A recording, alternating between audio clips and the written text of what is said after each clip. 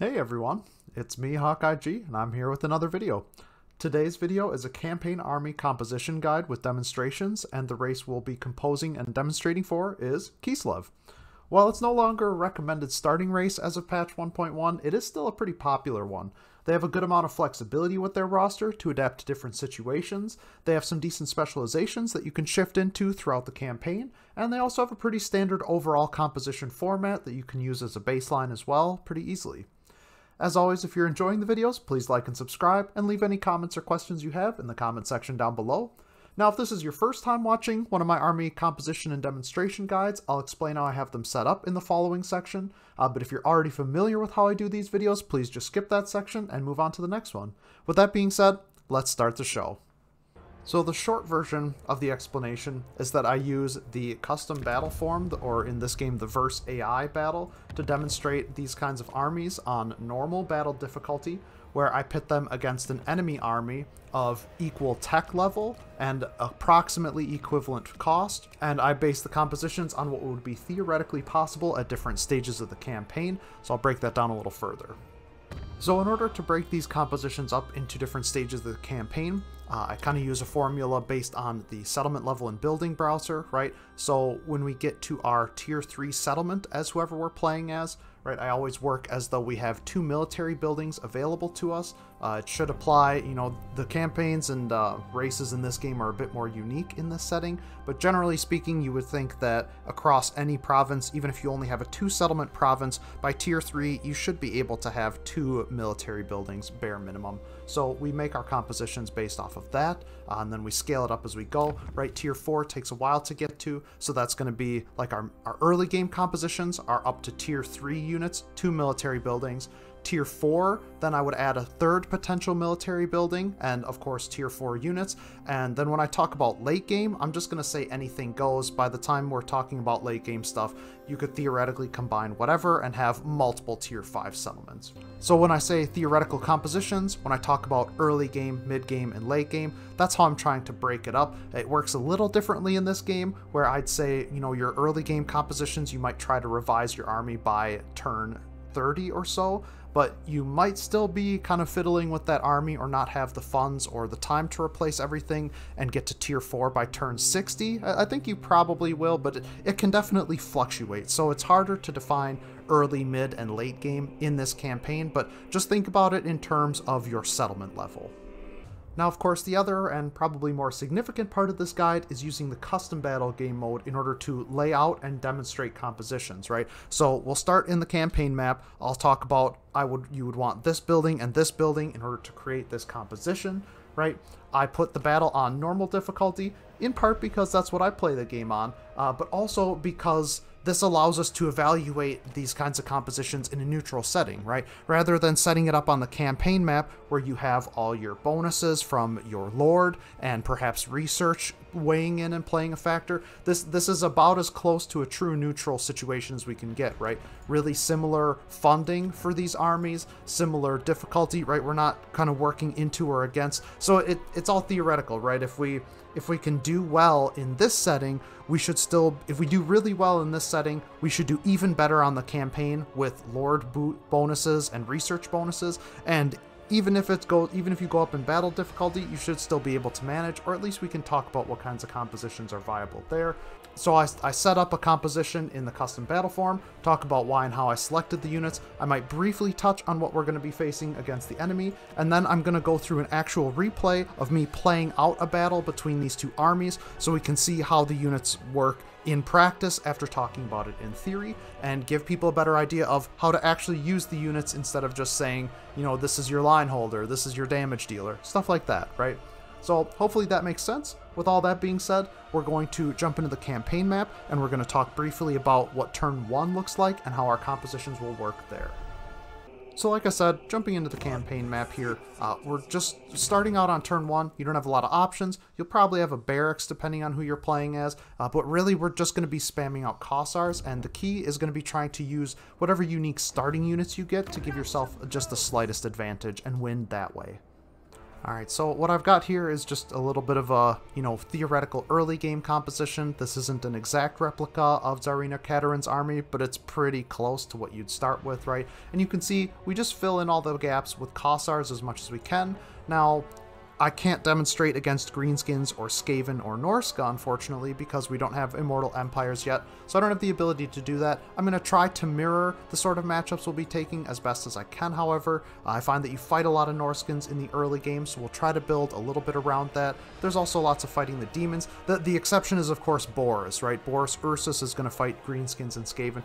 Can't necessarily demonstrate that, but in the early game, we're going to just go against the Kislev kind of mirror matchup. This is something for at least 2 out of the 3 campaigns you're going to be dealing with, kind of an army that they're going to have. So let's take a look at this replay and see what this plays out like. Now, I really don't want to spend too much time on this replay. It's going to be kind of straightforward, kind of boring. Mirror matchups are, kind of that way. So you can see I'm trying to position, some of these extra units. The Snow Leopard's going to be great for taking down the Dervishes, and just in general having these kind of extra units to be able to run around or distract the opponent, even if it's not to directly confront them, but just to kind of get them to chase you around a little bit. That can be an effective strategy, and of course we have to approach them. We've got kind of a basic checkerboard formation here, and really the key is just to make sure that we're focus firing down our opponents, right? We want to try to take these, you're just going to be trading shots, right? And we don't really have a lot of other specialty units. So use your magic to your advantage. Try to make sure that whenever you can, you start target firing units down to get rid of, to get them off the battlefield so you can kind of eventually get a numbers advantage. And again, I don't want to spend a lot of time on this, right? We can see I'm starting to flank with the cavalry here. We've got the Snow Leopard kind of waiting to see what their Kossovite dervishes do, because if I can have this move through to intercept them, trying to keep the Lord in good position. And as you can see here, right, we just got some focus firing from our archers to try and whittle their numbers down and give us the numbers advantage that way. So let's move ahead a bit. So we can get a couple of sweeps in here. I got this cavalry unit to kind of hit both of these Kossars here, and it also disrupts their formation a little bit, where a lot of the time the AI will try to retreat their archers when you're charging them, so it can be really useful for that. It's a good way of getting in there. Again, we see the Snow Leopard here trying to contest these Kossovite dervishes, keep them off our front lines a little bit. Did lose a Kossar unit, but that's the great thing about this turn 1, early game spam. We're just spamming out basic Kossar units, right? And so they're extremely easy to replace and can be replaced at any settlement. And with that, this fight's pretty much over. Again, using the cavalry to kind of, whatever spare units you have, if you can either attack isolated targets or trick them into, attacking some of your, trying to chase your isolated targets, that's really the key here, that and the target firing. So I don't want to harp on that too much, but yeah, you can see here, right, we get pretty good damage value from the cavalry. Not as good from the Snow Leopard, but that's probably more due to the value of the unit. But you can see here we still get some pretty solid value with a lot of these Kossars. So really, this is all you need for the early game, and you can see it was very successful here. Alright, we're back on the campaign map, and now we're going to talk about early game compositions. So what that means, again, is anything up to tier 3, and we can have potentially 2 different military buildings in our setup here.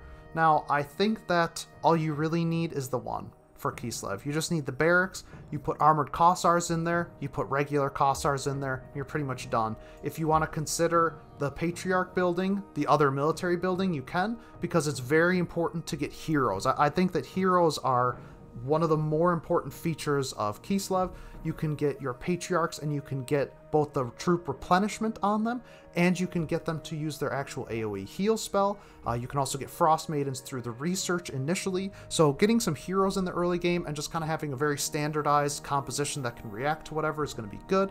We could get some Streltsy, but they're pretty expensive. We might also get, we at least have cavalry as an available option or alternative. I don't know if I'd really tried to get into any of these other units just at tier 3 yet, but we'll kind of look towards that in the future. The problem with cavalry is that it's good tools for combating enemy archers and artillery. They're effective at flanking or rear charging enemy infantry, but we just aren't going to have a lot of that, right? if we're going up against Kislev, they're gonna have like the kind of units to counter that a little bit, or you know, in a mirror matchup, I don't know if this is gonna give us the advantage. It could be okay against greenskins if they don't bring cavalry of their own. It's gonna be best against Skaven, but really the greenskin and Skaven comments apply a lot more specifically to Boris Ursus, right? And if we're talking about dealing with the Norska, it can be okay, but they're gonna have like the anti-large javelin units and stuff like that. I think that it's an option, but I'm not going to showcase it here because I wouldn't necessarily recommend it. I don't think that you need it. You just need to get the heroes, get a Frost Maiden, and have just spam out Armored Cossars and regular Cossars. So let's go look at that. Okay, so here we are looking at, you know, what I think is basically the foundational composition for Kislev for most of the rest of the game. This is probably a little light on Armored Kossar. I think in general, like a 2-to-1 ratio of damage units to line holders is good. However, it depends on who you're going up against. Again, I mentioned Kislev's flexibility, and especially for you as a player, if you find that you're getting overwhelmed by the opponent you're facing, you're dying too frequently to flanking units, or you aren't able to kind of kill the enemy before they reach your front line, then I would recommend that you start trading out some of these units for more frontline units, right? Even a 1-to-1 ratio is still a pretty healthy balance, especially in Total War Warhammer 3. Now, in this battle, I used a little bit more Kossar. We've got a couple Patriarchs in here, and I actually have the heal ability on them. I wanted to do this battle with the vigor preservation buff, but the heal really is just so good. It's so universal. We don't have a ton of abilities on our spellcasters yet, so it's pretty simple. And we're going up against a Nurgle army. You know, in the early game, you're going to be fighting most likely some, you know, moderately to lightly armored melee troops. You're probably going to be fighting some moderately armored cavalry and some spam. It's going to differentiate whether, you know, if you're fighting greenskins, these are your goblins, and these are your orc style, right? If you're fighting Norska, you might not see as many of these monstrous units, and you're going to see more heavy infantry, but they still won't be as heavily armored, so I think this is an okay example here to show. Now, let's get into the battle and see how it plays out. So again, I went with a pretty standard checkerboard formation here. I, of course, forgot to plant one of the units in there, so we got to scoot them over. But you'll see that won't really matter. Now, I also noticed that they're sending some of their, you know, kind of cavalry type, the monstrous, you know, war beasts, off to the flanks. So I've started to rotate some of our infantry here so that they'll be able to just kind of automatically shoot at the sides. I still want to manually target them onto attacking those in order to make sure that they're shooting right away, but just kind of having them facing the right direction early on and setting them up accordingly. It just makes things a little bit easier here. And you can see, actually, I did swap out this. In this replay, I did end up swapping out. So we have 6 armored Kossars, and we have 7, 8 regular Kossars. Yeah, so like I was talking about, coming closer to a 1-to-1 ratio of line holders versus damage dealers, probably better off, especially in this game. I think in the previous title it was a little different, but anyway. So they're kind of approaching our lines, getting a lot of damage done on these flankers, especially this one Pox Rider is basically already eliminated, but they're going to start to reach our lines. So we start throwing down some spells here, trying to get some damage out. I'm not microing the archers too much here. I'm just kind of letting them do their work, focusing on getting spells out, getting people in the right place, getting our heroes engaged, using some of their abilities, and especially trying to cast spells anywhere that there's a big blob or I see a chance. Right, we've got this Pox, or the Plague Toads kind of trying to flank, and so that's the kind of stuff you want to focus on, right? If you can, set your archers to, you know, fire and forget as much as possible, and make sure that you are anticipating their flanks, moving and repositioning your units to attack them on the flanks. Things like that are really important, right? Being able to kind of catch this and have an enemy have like one of your units set up to start shooting them as soon as they enter, right? Trying to anticipate your enemy's movements, especially if you're going with the more defensive style and kind of doing a checkerboard. Of course, our armored Kossars are going to start taking a lot of damage. Our Patriarch's in there, maybe a little bit too deep. He's going to start taking some damage as well, but having a Patriarch in there makes for a great target for some of these ice spells where you can really do a lot of damage. Again, we're still setting up on the flanks here, trying to give our troops you know, good advantageous angle to shoot at them.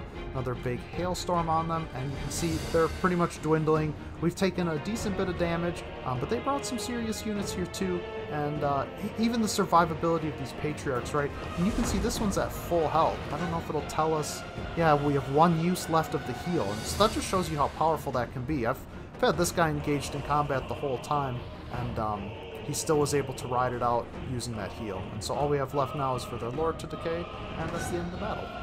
So looking at the post game here, we did take quite a bit of damage on our front line, and so you can see that's why in this replay I redid it and decided to bring that extra front line, because otherwise, if your front line is taking too much damage, it's going to kind of slow down your campaign a little bit. But with 2 patriarchs in this army, we should easily have the casualty replenishment rate to recover this kind of damage and be able to keep pushing forward turn after turn. So that was our early game composition. We're now going to look at mid-game compositions. Again, mid-game I'm going to consider as soon as you get your tier 4 building, your settlement capital constructed, we're going to have room to add in a 3rd military building in order to make our compositions from. And we're going to, of course, have access to any tier 4 units as well. It's hard to define what turn this is around. Usually, in the previous game, I would have defined it as turn 50 to 100, but in this game it might be more like 50 to 90, something like that, maybe even earlier than that. But that's not important as much as just recognizing it's the tier 4 building and the military structures. Now, we already have our core of armored Kossars and regular Kossars, right? So what kinds of things can we add into that are going to kind of make a difference in our gameplay here? I think that the 3 pieces that are going to be the most valuable to us as new tools to use here, one of them is the Little Grom, and we'll find compositions with that. One of them is the Warbear Riders. Again, we'll find compositions with that. And another one is actually the Light War Sleds. So we'll find compositions with that. Now, before I move on to the next composition, I want to touch on one other thing here, and that is going to be corn specifically, but more generally, how we can kind of adjust our compositions as Kislev to compensate for different things, right? Like I said, one of the big aspects of the Kislev army composition is that it's flexible. We've got kind of our core of armored and regular Kossars, but really this is more like line holders and missile units. So going up against Khorne and trying to do some replays for them, I really struggled to see success. And I mean, this, you know, I didn't want to give us like an easy army of Khorne to fight against. This is kind of, this is a suitable composition for, you know, the rules I set for what kind of buildings you'd have access to. Even though the Skull Cannon might not fit perfectly, you know, if we're not bringing artillery, that's a good thing for them to have. And it's nice for Khorne when they can sit back and have the advantage. But the biggest obstacle that you'll have if you're fighting against Khorne or Khorne units is going to be their armor, right? Our Kossars just do not have the armor piercing that they need. Even though armored Kossar guns have better armor piercing, they have super limited ammunition. So this is where stuff like the Warbear Riders are going to be really useful. And even shrinking your army down to have fewer Kossars and more Streltsy or more Warbear Riders, I think is going to be the key here, right? So I just want to make the overall point about flexibility with your armies. If you're going to be fighting enemies who, instead of being numerous and low armored, are going to be less numerous but more highly armored, right? That's where you want to convert more into Streltsy. These are going to be your key armor piercing units. Obviously, Warbear Riders are going to be a good tool for that, and some Little Groms are, but you know, you can only bring so many Little Groms. This is also where converting into more line-holding units is going to at least be a little bit more effective, give you more time to use your magic abilities on them. But it's just something that I wanted to touch on, right? You're going to struggle if you go up against this. I can beat that army of Khorne with an army that looks like this, but it's definitely not going to be as good of an outcome. So anyway, I just wanted to touch on that. Something to keep in mind is the flexibility of these compositions and converting into, you know, less quantity, more quality when you need to. Alright, so here we have our first composition, and that is going to be the incorporation of Little Groms. This is going to allow us to take a more defensive posture, let the enemy come to us, and then focus on taking them down with a variety of missiles, right? I think it's a pretty obvious and fairly typical choice, especially if you're coming from Warhammer 2, where ranged and artillery was more or less the meta. The Little Grom is quite strong. It has good range, has good accuracy, has armor-piercing damage, and can do very good damage to both single entities as well as heavily armored elite infantry. Now, I have 3 of them here, but this is probably the most you ever want to bring, right? We only really need 2 or 3 of them in our composition. We'll replace some of the regular Kossars to fit them in. They're expensive, so we don't want to go overboard, but it'll give us a little bit of punching power, and again, forces the enemy to come to us. I've also added in some Streltsy here. Whenever you have the funding, you should probably get 2 to 3 Streltsy in your army. They're just going to have, like you can see, they have the same missile strength as a regular Kossar, right? But it's armor piercing, and they're going to be a better melee combatant as well. Of course, they're double the price of Kossars for upkeep on the campaign map, but it's just something to keep in mind. So again, we've got, you know, kind of a standard front line. We're a little bit more committed into the damage output than we are into the front line with this army, but that's kind of the idea with this sort of composition. And we're going up against Nurgle. Nurgle's got a couple little extra units in here. I'm having Nurgle bring some flyers because these are going to help harass our missile units and our artillery units, which should give us some problems. So let's see how it plays out. Now again, I think that it's easy to underestimate the value of some good frontline units here. I could even see an argument for cutting a little ground from this composition because you could add 2 armored Kossars to it, have a really stable front line. We also have the Streltsy out on the wings because we're going to want to primarily use these for deflecting these sort of flanking enemy units that are going to be coming in, and also because that will allow us to reposition them to then shoot across the front lines once our front lines are engaged. Now, I let the little Grom fire off around initially, and I think that they either targeted the Plague Toads or the Exalted Plague Bears, but you really want to try and manually retarget them, especially if there's trees or something. Make sure that they're hitting targets. You can see after a couple of hits on each of these groups of infantry, they're already down a quarter of their health. It's a decent start, and of course you can always target fire them onto some of these big units, like the large units as well. So with a little bit of spells, some firing from the little Grom, and some firing from our archers, you can see we already pretty easily cut down that. We've got some units coming in on the flank, so we want to try and reposition ourselves here. We don't want to overcommit that armored Kossar to the flank because it's supposed to be a frontline holder, and pretty much the same story with the Patriarchs, the Spellcasters, all of that.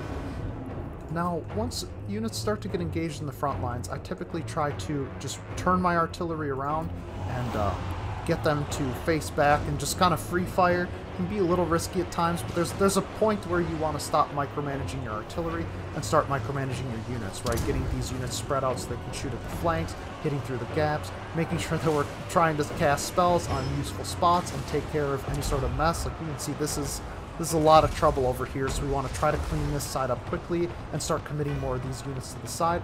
Now, you can also see that, I think we missed it a little bit here, but I've had this problem with the little Groms in 1.1. You know, we had some unit responsiveness issues before this, and I don't know if you noticed it while I was doing this, go back a little bit. You saw that I had to manually path out that little Grom to turn around. When you just sit them in place, sometimes they refuse to take a target and they just keep shooting. I've had a lot of problems with the little Grom where if I try to just, you know, drag click it to point a direction, it doesn't work so well. So just be wary of that. That's the one thing. I would have recommended this composition more strongly, but lately you can't just like tell them to go here, face a certain direction. They'll do that and they just kind of wiggle back and forth in place. It's kind of a mess. While I've been talking, the army's been doing work. Again, it's really not too much other than just continuing to like reposition and re-engage your units. This armored Kossar, I really should be getting in there to fight because, you know, they don't have any ammunition left. You want to make sure the Streltsy have a good vantage point. Of course, they're taking a lot of damage over here, but this is where the bulk of their forces are remaining, and overall, this has been a pretty advantageous fight for us. Streltsy get the snipe on their lord. That's a big damage debuff to their leadership, and eventually they just rout and we win the battle. So again, I think this composition's pretty standard. I think it's pretty safe. You can see here their performance. It performed extremely well, right? The worst thing that happened was this Streltsy on the flank got bombarded by the flying units and assaulted by the flankers. But that was the whole point, right? The point was this should have been an army that can flank and surround us, can easily disrupt us with these flying units, and yet we were able to pull through with very minimal losses and some pretty good damage on some of these little Groms. You know, maybe bringing less of them and more frontliners could be a better option here, like I said, but that's how the composition works. Let's move on to the next one.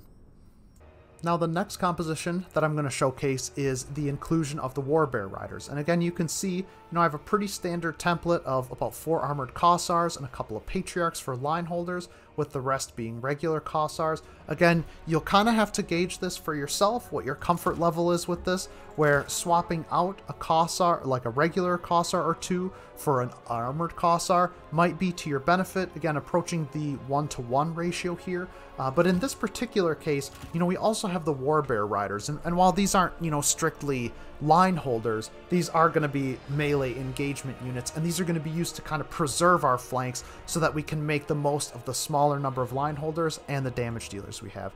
We are going up against the same Nurgle army. To be honest, I could maybe put some Soul Grinders in here or go more infantry heavy, but really this is one of the key strengths of Kislev. This is probably the composition I would legitimately recommend to people out of the 3 that I'm showcasing here for the mid game. Warbear Riders, people talk about this a lot, but if you have anti-large cavalry, once you kill the enemy large units, your cavalry still function effectively as cavalry, right? They're still going to have a good charge bonus and good speed. So even without anti-infantry cavalry, I can still use Warbear Riders for rear charges. Of course, against Nurgle, no matter what they're bringing, unless it's a bunch of infantry, your Warbear Riders are going to do really well. In fact, the biggest problem is if you get your cavalry bogged down in their infantry. But we're going to be able to counter a lot of the stuff that they have. So let's get into the battle and see how it plays out. So in this case, what I did is positioned a Warbear Rider on each of the flanks, kind of kept one in the back, presumably in the case that, you can react easily this way, right? Do they send all of their, kind of monstrous units, their large units onto the flanks, or do they run anything right up the middle? Now, with the case of these Plague Drones, they're just going to get completely annihilated by my missile units.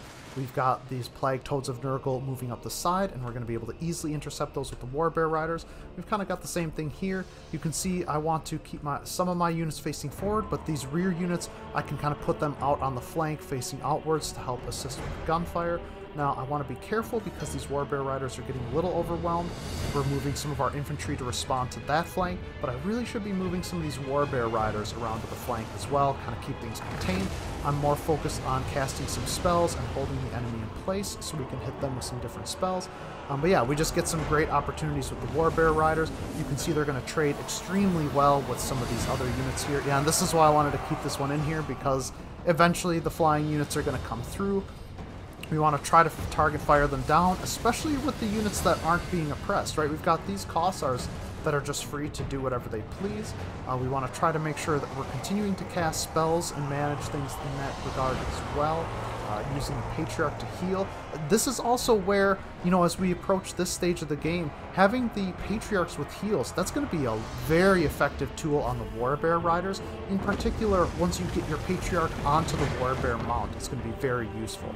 Alright, so we can see we've already cut down a lot of this stuff. We've got some Rot Flies in here. We've got some Plague Drones about to die. This Cultist is still alive. We've retargeted these Warbear Riders onto the Plague Toads as they tried to ran, and we got them away from enemy Plague Bears.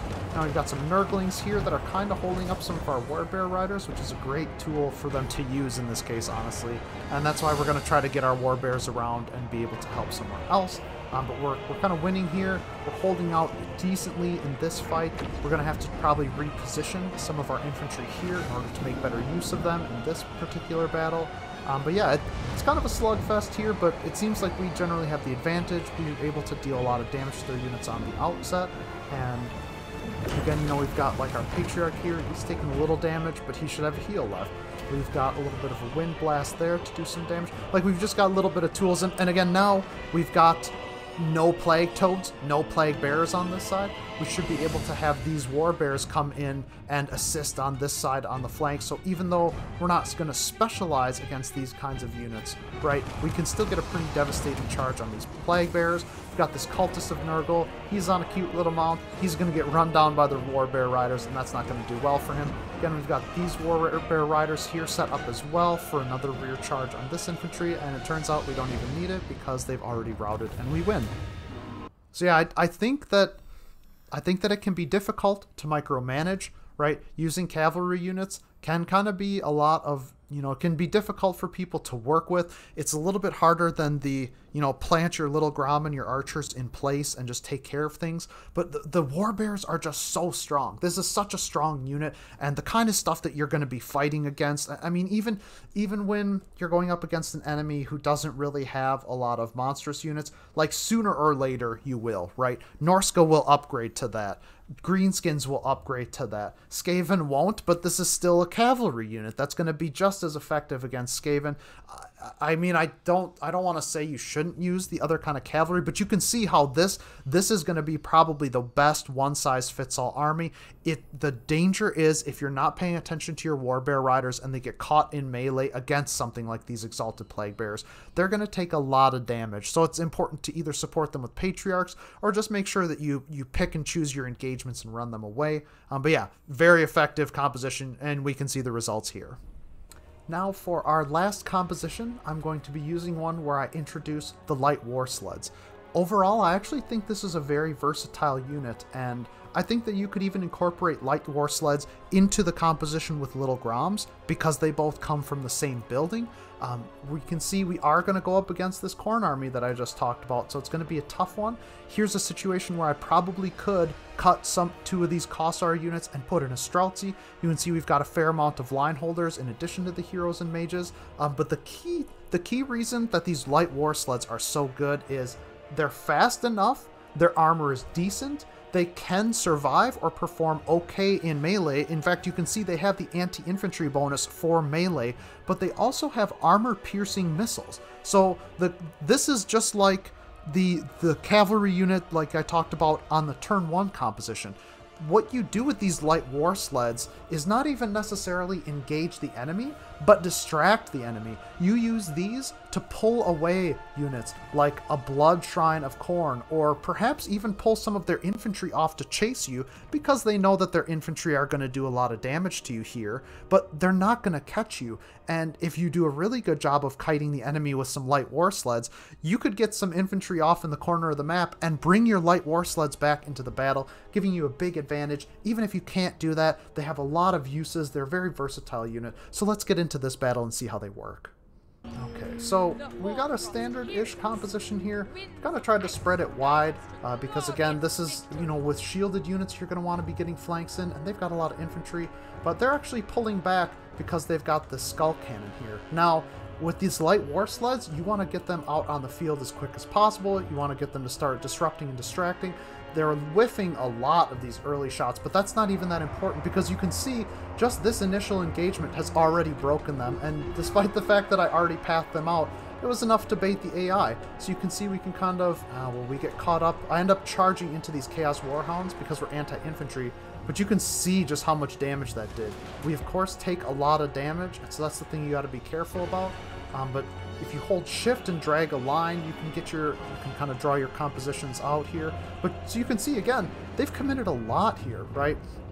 3 units to fight my 2 war sleds, and these Blood Crushers of Khorne aren't necessarily specialized against them. The Blood Shrine of Khorne isn't specialized against them, and both of these units are actually slower. So this is a huge win. Even if we have to sacrifice a light war sled, which you'll see we end up having to do, that's okay. This is a good trade for us. I mean, we've already routed their Chaos Warhounds once without really taking any losses. We've got these Blood Crushers kind of chasing us. We're getting some free shots on their cultists. Anything we can do to distract them. Again, here you can see this Blood Shrine of Khorne. I've seen something with these sled units. The responsiveness is not very good in this update. I hate to say it. But regardless, while taking virtually no damage, we've almost got this Blood Shrine down to half health, and we have a big opportunity to run in here and hit the Skull Cannon. We're going to have our other war sleds come back across the middle, and we're kind of tanking the shots from the Skull Cannon, but that is just how life works. But yeah, you can see we get like a nice shot in here, get a nice charge. Sure, we don't have anti-infantry bonus for this Skull Cannon, but we still have the armor piercing for it, and we get a bunch of free bullets in on it, and then we just kind of run away. So again, we got 2 light war sleds here who have gotten a half-health Blood Shrine, a nearly half-health Skull Cannon. Skull Cannon's getting some shots off, but thankfully it's targeting our hero and mostly missing. Now, their front line comes in. We've got some low-armored units that we really want our Kossars to target down as much as we can. if we are paying attention, we want to get the Streltsy onto the Chaos Warriors. We want to make sure we get some spell casting down in order to kind of slow the battle down, defend ourselves here. And the problem here is now we don't have a lot of other special tools to hold our line at home. You know, their heroes are going to do really well when they get on top of us. They still have a free blood shrine that's running around and doing damage. And you can see it to try to micromanage two different fights happening in two different places, especially if you're playing on higher difficulties, it's going to be tougher. But again, we have both of these Blood Crushers of Khorne and a Blood Shrine of Khorne distracted by just 2 War Sleds. We have the Skull Cannon about to die. We have the Chaos Warhounds routed. We can now send these War Sleds back into this battle. And so as much as we can, we want to kind of, like, this front line just needs to survive. But really, the Blood Crushers of Khorne, like, these are anti-infantry cavalry. Those are going to kind of specialize in taking us out here. And so we kind of have to sacrifice 1 War Sled here a little bit. We chase a Blood Shrine into battle here. We can then, once we get here, we're able to take these units. Like, these still have the anti-infantry and the armor piercing bonus. That's going to serve us great in this fight because it means we can just charge these front lines, right? We're definitely making some sacrifices here, and our armored Kossars are going to be taking a lot of damage. I mean, that's just natural when you're going up against Khorne. There's not a whole lot we can do about it. This is also where, again, maybe having some extra Streltsy to be able to focus fire down some of these Blood Shrines and the heroes would be a little bit more useful, but you can see we get some pretty good damage off of that charge, and these 2 Blood Crushers, again, still haven't participated in the battle. We leave this Light War Sled out there as bait, and we just have them shoot at them, put it on skirmish mode, set and forget, and all of a sudden we've won the battle just out of, I don't know, out of sheer dedication and commitment. But so that's how the War Sleds are used, right? They're an insanely powerful, they're a super powerful distraction tool, but they, beyond just doing distractions, they do damage, and they can deal with a variety of different situations, and they can still make it back to your front lines and get a nice, like, rear charge on their infantry with armor piercing and anti-infantry bonus. So fighting Khorne is definitely a challenge, especially your front line is going to take some losses, and the Kossars, like, when you're dealing with enemies with a lot of armor, these regular Kossars are almost not even worth it. I mean, we still got some pretty good damage value out of one of them, so maybe that's... But you can see, like, compared to the value that we're getting out of these War Sleds, it's about appropriate. The Streltsy get really good value here. So it's a tough fight, but we still come out on top. And that, I think, is a great demonstration of War Sleds. That's also the final composition that I'm going to show for the mid-game. So with that, we're going to jump back to the campaign, and we're going to talk about late-game compositions. Alright, with the mid-game compositions out of the way, it's time to look at the end-game compositions.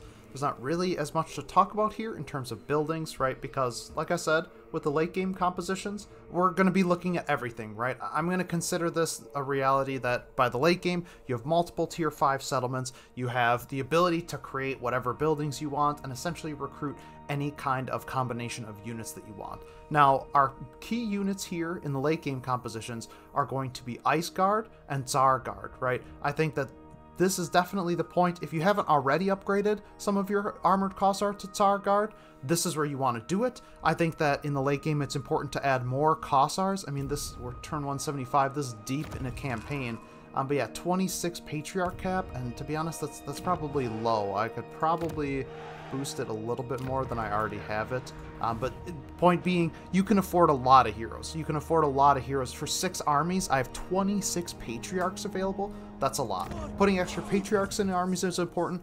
Ice Guard is important. Tsar Guard is important, right? Ice Guard are basically upgrades to any sort of ranged units. We will still see some Streltsy where it's applicable, and otherwise we're mostly going to be keeping the same format, right? We're going to see kind of a Siege Artillery, little Grom-focused one. We're going to see another composition where we incorporate the Light War Sleds, and we're going to see a composition with the Warbear Riders. I don't want to spend too much time on it, but I don't really bring, I haven't quite found a use for Elemental Bears, I suppose. They're expensive, they're slow, they're really strong, but they're hard to manage. And, you know, how often do you go up against something where this is justified? I would say maybe bringing one is fine at times. If you're playing as Boris Ursa specifically, of course, I think that like 4 Patriarchs, 2 Elemental Bears, and Boris, and like a Tempest Maiden is literally all you need. That's a Doom stack in and of itself. It can just clear anything. I don't have Griffin Legion in anything, specifically because they're anti-infantry. We already talked about this with the Warbear Riders. It's not that I don't see a composition where Griffin Legion can work and can do things, but I just don't see it working quite as well as the Warbear Riders. And we also aren't bringing in heavy war sleds, just because I think the purpose that light war sleds are supposed to serve, they're just better, right? It's the speed. It's the speed difference that I think is the biggest thing, right? If your heavy war sleds aren't fast enough and they just get too bogged down in what they're doing, they're going to suffer. So those are some of the ideas we're working with here in the late game. Let's look at some of the compositions. All right, so for our first composition, it's the upgrade to the Warbears composition. I think Warbears are one of, if not the most valuable unit in the Kislev roster, okay? Ice Guard are great, they're really powerful. Tsar Guard, amazing stats. And of course, flooding your army with Patriarchs, also very good. Your heroes are very good. But in terms of like the most important unit in the game, or one of the most effective, I really do think it is the Warbear Riders. And we'll see in terms of performance comparing this to other ones, but also in terms of versatility. I've been showing these in field battles, right, to try and give like an example of here's how, to try to keep the matchups neutral, right, to come as close to like neutral baseline as I can get, showing things in as much of an even light as I can. The big thing to keep in mind is when we come to settlement battles, Little Grom are going to be a little bit restrictive in how they perform, right? They're going to be good for knocking down like towers, walls, but they're not necessarily going to get full value. And same thing with light war sleds, right? Maybe could be used for like kind of a sneaky flank into the enemy backline, but definitely like they're just not going to be quite as effective as I think Warbear Riders. And they're just a strong tool. You just face so many like large units, right? If we're fighting Nurgle, if we're fighting ogres, if we're fighting Khorne, right? Even Tzeentch, some of the more dangerous Tzeentch units are their large single entity monsters, or things like, you know, the Exalted Flamers, right? Or even just the regular, like the Flamers. Being able to take those down really easily, really effectively. Key piece of it. Anyway, I've talked about it a lot. We've got a simple composition here, right? We've got Warbear Riders for the flanks, a couple of Tsar Guard for holding the line, and of course a bunch of Ice Guard for dealing damage. We've also got the Patriarchs. We are going up against an Ogre Kingdoms composition. Obviously, this is going to be an easy fight and an easy win for the Warbears composition, but of course, that's kind of the point, right? Like this is still a good Ogre's army. It's going to cost just as much. It's going to cost more than ours do, actually, and I could probably throw some upgrades on these Warbears, right? But this, we'll see how this plays out, but we should have a pretty overwhelming victory here, despite like an even matchup in terms of strength. So let's take a look. So the Ogres are just going to hold their position because I did give them a couple of artillery. I do kind of tend to see this like Iron Blaster and Scrap Launcher combo come in for them, and you can see it already has done a great deal of damage. Flock of Doom going to just really wreck us. Now, if you notice, when I start to use Warbears in the late game, I actually kind of like to stick some of the Patriarchs with them, right? We've got, and I actually messed this up in this fight, but I would say like a Patriarch with the heal, and then the Patriarch with the attack boost, or maybe the Patriarch with the vigor bonus, depending on if you're bringing one up from the early game where you might have taken that.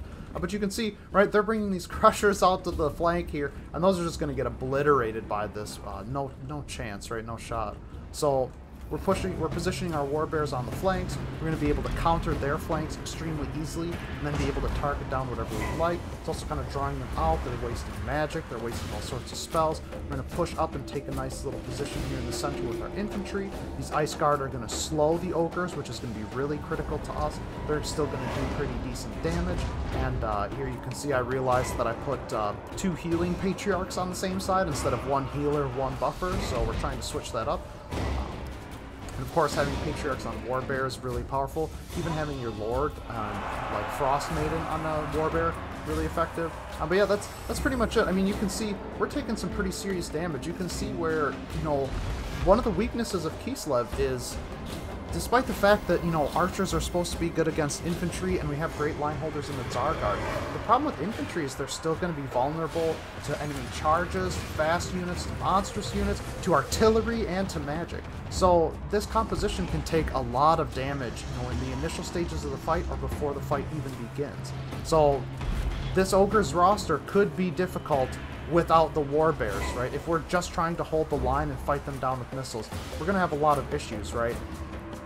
But you can see, right, we've kind of beat out their Lord in the Fire Belly. I have no idea why they thought this was a good fight. We already have basically obliterated one of the Crusher's units.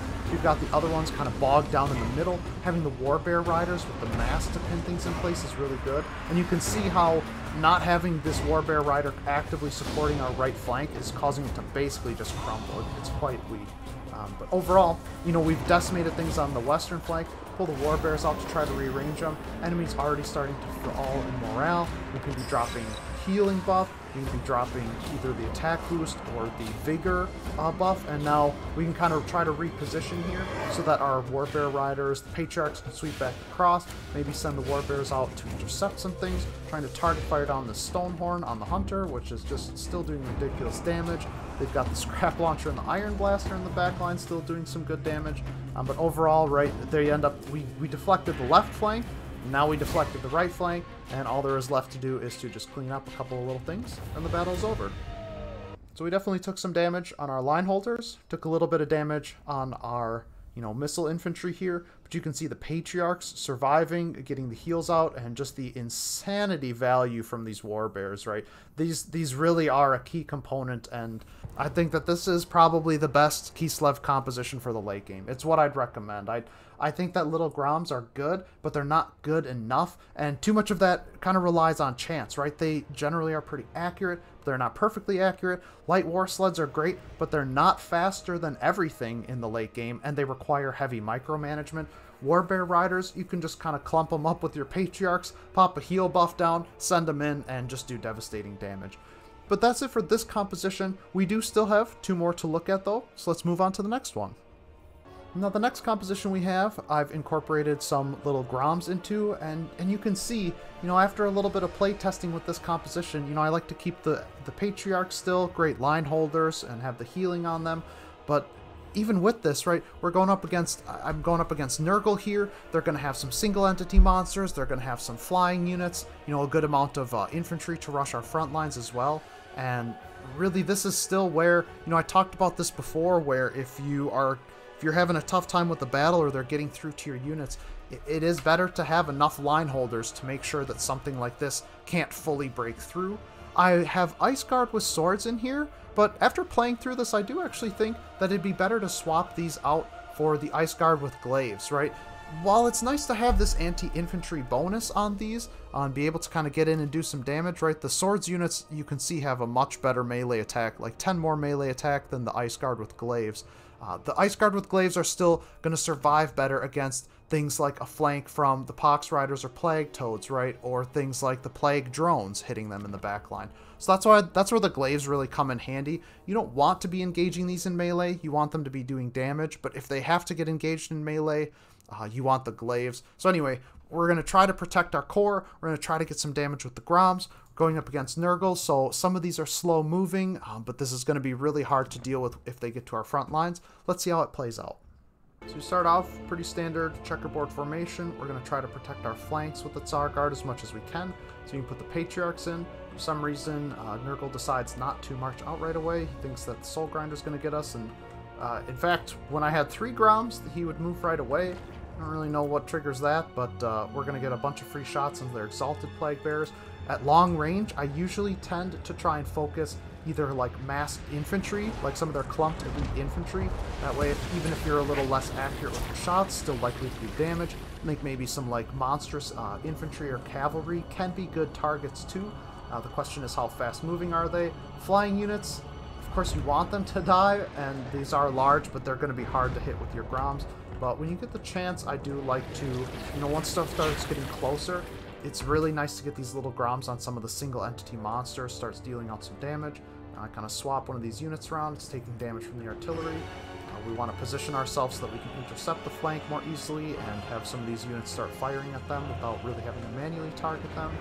Getting rushed in front here, but that's where the Patriarchs come into play. Right, we cast a little bit of an ice sheet, slow their advances, we buff up the Patriarchs and send them in. Trying to watch the flanks as well, make sure we don't get overwhelmed there. Of course they do a summon right in the front, but we've got Zargard to intercept that. Coming in with the Plague Drones and the Pox Riders flank here as well. I do have this one unit of Ice Guard Glaives in the back, just to, in case it needs to go into melee on the chariots. And so here you can see we kind of got lucky. They mostly laid in on our Tsar Guard. We have one coming in, but I put an Ice Guard flank on the side, so they're at least going to do pretty well in melee there. And we can kind of group these Tsar Guard up.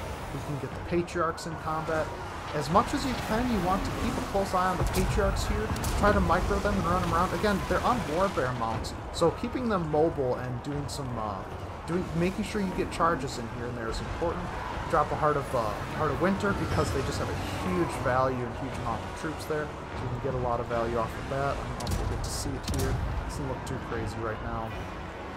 I'm not sure if we're actually getting a readout on that. Well, regardless, you can see it's causing pretty heavy damage to a lot of them, slowing them down, buying us some time. We're doing pretty well on the western flank. I do want to try to reposition the little ground suit here and there, but you can see they're doing some good damage to the Great and Clean One. Eventually get them on the Plague Bearers while those are sitting out still doing their ranged attacks. Despite taking some pretty severe damage over here on the side, we are managing to repel a lot of these Pox Riders and some of these other flying units and flankers, monstrous infantry. Mostly what we have left to deal with is a lot of the single entity stuff, and so that's why I tried to focus down this Great Unclean One fairly early on. Right, this Exalted Great Unclean One is actually going to be pretty tanky and survivable in melee. We've got, you know, the Beast of Nurgle here as well, but we've taken out a lot of their, like, monstrous units, right? They're monstrous flying units, they're monstrous infantry, the War Beasts, I guess they technically are, and now we can try to start to focus fire down some of these more vulnerable targets. We did actually lose a Patriarch here, if I'm not mistaken. So like I said, it's important to try to keep moving them, right? You don't want the Patriarchs necessarily in an extended fight, and despite the fact that they are anti-large, you know, they're still going to get mobbed and beaten down by enough of a good enough, strong enough force. I would think in your campaigns, they're not going to have as much of a survivability problem because you're going to be able to upgrade their stats and get their stat line a lot more effective than they're going to be in this custom battle. That's why we see some of the, oh no, they do live here. It's probably the next battle that we lose one then. And of course, if you want to be that guy, which I'm going to be that guy here to demonstrate it, one of the benefits of having a heal left over at the end of the fight is that you can throw it down once all your units get clumped up, and you can heal them all pretty easily. Right, like we're still waiting for the Soul Grinder, move some of our weakened units back just to be safe. We pop a heal down, and if you look at the health of our heroes, they're in pretty good shape here, right? So it's very easy to kind of survive. We brought a lot of frontline, and damage was pretty well distributed between frontline, backline, and heroes. That looks really good, right? This is a solid outcome. Despite the fact that little Groms are good, it doesn't make sense to overinvest in them when you're making this kind of composition. And you can see how important it was to have enough line holders, to have a couple of good hero units, and again, the damage was pretty evenly distributed, so I would say that that's a great success. Now, the last composition I'm going to show is again going to be bringing in the light war sleds. Again, I think that the reason that these stay relevant is for the same reason they were relevant earlier on. These are just a great distraction tool, and they're going to provide a lot of damage value. They're almost like sacrificial pawns. They're going to require a little bit more micromanagement on the field, but being able to successfully distract enemy units is great. That's what their purpose is. Now, I'm also bringing in some Streltsy here, because this time I've decided to go up against a Khorne roster, right? We've got some cavalry, we've got some monstrous infantry, we've got some regular infantry, magic chariots, more infantry, and even a bloodthirster here. Now, this is going to be a really tough fight. It's going to end kind of poorly. Again, remember to keep in mind the flexibility of your compositions. Bringing in some Streltsy to deal with somebody like Khorne, who has a lot more heavily armored units, is probably going to be important. And we're going to see they're going to get some pretty good value, especially on their infantry. I think it's important to try to use them like Streltsy and Ice Guard to focus fire down some of the bigger threats, some of these Minotaurs maybe when they're coming up, or the Blood Shrines. I don't do a good enough job of that in this fight, as you'll see, but part of the problem is trying to make sure that you're micromanaging everything, right? Patriarchs and War Sleds and target firing while making sure your formation doesn't collapse and heroes don't get sniped. That's a lot. It's a lot to work with. It's a big ask. But of course, if you're competent, even if you're more competent than me at performing the actual battles, I do still think that the light war sleds are good. Again, I don't bring the heavy war sleds because they're just a little bit slower, and we're actually going to see that kind of come into play here in this fight a little bit, where the light war sled doesn't even have enough speed. But anyway, I want to make one last note. This fight's going to be rough. We're going to win it, but it's going to be really rough. And this is probably the kind of enemy composition that I think the Warbear riders would actually do better against. But let's go into the battle first and then talk about the rest of these things. So you got Streltsy kind of on the front lines and the flanks. Make sure their sight lines are relatively unobstructed. We've got the Ice Guard to slow things down. We've got the Patriarchs off on the corners. And we're going to try to do the same thing with the War Sleds, sending them out to distract units on the flanks. Now, we'll see how that goes. The problem is, so this War Sled, technically faster than all these units, still gets caught by it, sad to see, but it's not faster than that Bloodthirster, right? And on this flank, you can see they actually ignore us. But you can also see the price of ignoring us, right? 2 War Sleds, we've almost got a Blood Shrine of Khorne dead completely, and with the way that flying units work versus ground units, that Bloodthirster is at least going to have a hard time chasing and dealing damage successfully. Now, I focus fire the Streltsy on some of these Chaos Warriors of Khorne. I'm kind of thinking I might have wanted to focus the Ice Guard more on the Minotaurs here. That's what I would say is one of my big shortcomings in this fight. And of course we get the Patriarchs in here, we get some buffs rolling out, but here is also where, like I talked about, you want to be careful with these kind of units because we're about to get mobbed here, and I'm not going to pay enough attention to it. I'm trying to get these War Sleds into position. I'm trying to keep this War Sled running as much as I can, which you can see I'm not doing a great job of right now. But even so, it's doing some decent damage to this Bloodthirster. So we're trying to pop down spells, trying to keep everything alive. This Patriarch's getting absolutely slapped between the Minotaurs and the infantry that are in there, plus the, I think there's the Blood Reaper that's in there. Bad times. We also have a really heavily exposed western flank. We have the Patriarchs push out to chase some things down. They really need to get back in there. But this is a good opportunity for us to lay down some spells as well if we can. You can just see this is, I've talked about this already. I really think that Khorne has the advantage against Kislev in this matchup, and so when we're doing these multiplayer battles, it's kind of hard to get a really good showcase of how to balance things well. But you can see if we can keep putting out damage, maybe this might be a good example of where I should have brought more line holders as well, replacing a couple of Ice Guard with a couple of Tsar Guard to hold these units at bay more. But being able to get this damage with the War Sleds kind of for free, probably charging them in here, you can see it's a lot. It's a lot to micromanage, it's a lot to keep control of. I'm more focused on trying to hold the center and reposition my units here. So yeah, it's really perhaps not a good replay, but still we get some good examples of some of the ideas here, right? This Bloodthirster, despite the fact that it's faster than these War Sleds, staying out of the fight, chasing them across the map, and taking sincere damage, right? Like this thing is taking about as much damage as these War Sleds do. So that's a pretty good trade, right? With some good focus fire, we actually take down their Exalted Bloodthirster Lord. We've got some of their chariots and things on the retreat. We finally get some units distracted by these War Sleds and take some of the heat off of our front lines, or well, off of our infantry mass, which is good because we've had a lot of things rout. We need to regroup. We need to retarget some of these enemies, but if we can keep kind of routing some of this stuff, we'll be able to eventually pull the battle into our favor. Again, this is where, with the low health of these Patriarchs, this is where that heal is just critical, right? All of the different heroes being low on health, taking a lot of damage. You know, Warbears giving them armor, speed, and having the anti-large isn't always enough, but if we can kind of group things up and keep them moving, right? Having this Frost Maiden sit there, that didn't really help us. Again, these light War Sleds really should be cycle charging. And you can see this is where it gets to be a little bit much for me when I'm trying to keep this one War Sled alive on the flank and also make sure that we don't totally collapse in the center.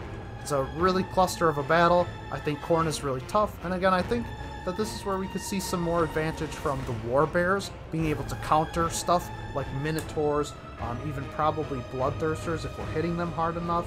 A lot of the Khorne cavalry, which is designed to be anti-infantry, is going to die horribly to our Warbears, which of course are anti-large. And despite the fact that we lost the War Sled, you can see the Bloodthirster does not stay in this world for much longer, and we win the fight. Certainly a Pyrrhic victory, no doubt, no argument from me on that one. Take a lot of damage across the board. We lose a War Sled, we lose a Patriarch. Again, I would think in your campaign, your Patriarchs are going to have a better stat line by this point from all your upgrades. But even our Streltsy take a lot of damage. And again, this is kind of what I was talking about where, even after playing this out, I thought this was good. But on reflection, we probably would want to swap out some of these Ice Guard for more Tsar Guard. Being able to actually hold the front lines and contain things is going to be a bit more important. So that brings us to the end of our late game composition. Again, I just want to say that I think that this Warbear, I think that the Warbear composition, we'd probably want to swap out some of these Ice Guard for some Streltsy, but this is what's going to carry you. This I think is one of the better compositions, if not the best composition or type of composition to use. The Warbear is your cornerstone unit, especially against an enemy like Khorne. You can see out of this, like out of their endgame roster of units, how many of these are large, right? So being able to bring a lot of Warbears to counter that is going to be useful. But what are some other things that we've learned here? One of the things, and probably the most important thing I've talked about here, is the flexibility of the Kislev roster, right? Depending on if you're going up against a slower enemy, shifting more into artillery and a defensive playstyle. If you're playing against a fast or aggressive enemy, bringing the kinds of units that are going to distract and delay them, right? Or just in general, once you get towards the late game, bringing Warbear Riders. If they have high armor, bringing Streltsy. If they have low armor, bringing more Ice Guard and Kossars, right? We've also talked about how they have kind of what I'd consider a standardized formation. You know, and again, this comes into play with the flexibility of increasing or reducing your front line, trading it out for some of the weaker units. But in general, you know, I think this is a pretty standard, like, baseline composition for Kislev. This is your all-rounder unit, and this is where you fill in a couple of Streltsy or a couple of Warbears or maybe a couple little Groms, depending on who you're going up against, or even what your comfort level is, right? You start filling in a few of those specialty units depending on who you're playing as, who you're fighting, and again, what your personal comfort level or preferred playstyle is. And I think that's one of the strengths of the Kislev roster, right? There's a couple of key units that you can focus on. Trying to get research for things like Kossars out really early is going to really help boost your economy. Being able to pick the perks for them on a character skill tree is probably something that I'd recommend, because these are going to be viable for a long period of time. I can see where eventually you will want Tsar Guard and Ice Guard, right? And I think that there's clear upgrade paths here too, where you have some kind of specialty units to tech into, but otherwise, right, the armored Kossars go into Tsar Guard, right? The regular Kossars go into Ice Guard. So you kind of have, I think you have a fairly clear path from the early game to mid game to end game here. And of course, another strength of theirs is their heroes. Magic is very strong in this game as in any other. You can get Frostmaid and Tempest with special traits through the Ice Court training to make them even stronger or more specialized to the units. And being able to get a bunch of Patriarchs means that even in that Khorne battle, we took a lot of damage, right? But with 3 Patriarchs that all have the casualty replenishment bonus skill on them, you're going to be able to recover very rapidly from any of these kinds of fights. Not to mention that they have that healing ability, Salyak's Lullaby, which, you know, it took a little convincing to get me on board with it, but even though it has limited uses, you probably won't burn through all those uses in the course of a single fight, and so it can really help your survivability. It increases the strength of your heroes, and it allows you to just bring more heroes. And once you have a nice stack of Patriarchs rolling around with your Warbears, it can be very strong. So I think that covers everything that I wanted to for this campaign army composition guide for Kislev. It's a new game, it's a new day. Got all kinds of new tactics and strategies. So of course, I really look forward to your comments in the section below. What kinds of units do you like? What do you not like? What are some compositions you think I might have overlooked? Or do you really like Griffin Legion and you're about to try to sell me on them? I'd love to hear from you. Otherwise, if you have any other questions, please leave them in the comments section below as well. I'm happy to answer them. You know, I love writing essays to people who ask, you know, 2-sentence question. You know me. Now, I also want to thank you for watching. I want to try to keep working on these videos, and of course, we're going to have to probably revise this one once we get Immortal Empires and we see how the map shapes up, who we're fighting up against, and what kinds of changes to the composition there might be. And of course, once we get some more DLC and we add some more overpowered units, then it shakes up the roster composition entirely. But until then, thank you for watching, have a great day, and we'll see you on the next one.